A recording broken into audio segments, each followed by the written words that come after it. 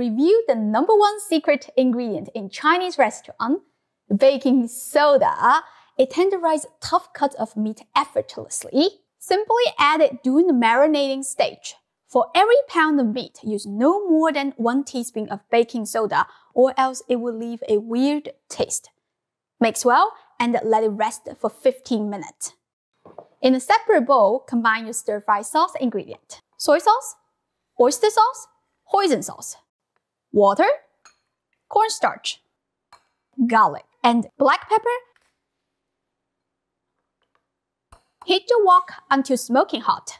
Drizzle in the oil, beef goes in, stir for just 2 minutes.